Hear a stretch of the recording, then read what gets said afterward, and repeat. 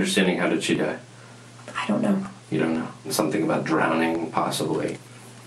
Everyone else has their theories. I don't know. In an interview released today, Casey Anthony says she still does not know what happened to her daughter. It has been almost 9 years since Kaylee went missing and 6 years since Casey Anthony's trial in Orlando. Anthony was convicted of lying to police but found not guilty in the death of her daughter. After her month-and-a-half-long trial, the jury took less than 11 hours to find Anthony not guilty on several charges. Just this month, the former circuit judge who presided over her case theorized that Anthony may have killed Kaylee accidentally, trying to use chloroform to calm her down.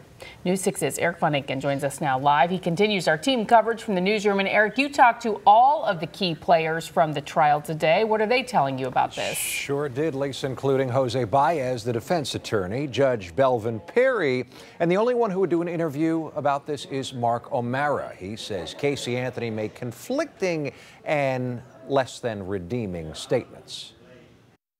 This morning, when you checked your phone and you saw this, what was the first thing you thought? Well, I would like to have hoped that it could have been something insightful. But the next second before reading the article, I sort of figured it wouldn't be. And the reason why is, what is she going to say that's going to help the rest of us who still have an enormous amount of curiosity? She's been acquitted because the jury could not decide beyond a reasonable doubt that she did what she was accused of. And she gets to move on in her life.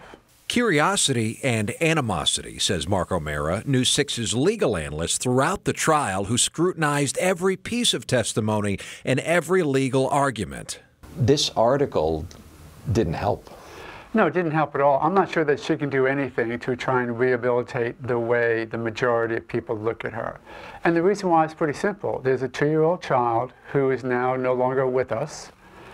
And the way that mom acted was reprehensible. Well, you were also convicted of one thing. Lying to the cops. Right. People lie to the cops every day. Cops lie to people every day. I'm just one of the unfortunate idiots who admitted that they lied. But Anthony didn't admit to anything else. I'm still not even certain as I stand here today about what happened. She doesn't talk about how little Kaylee died, if she did drown in the pool, and her father covered it up, as defense attorney Jose Baez suggested during opening statements. You don't know? Something about drowning, possibly. Everyone else has their theories. I don't know.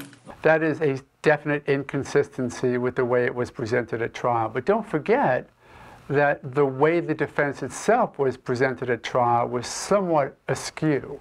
There was some outrageous accusations made in the trial.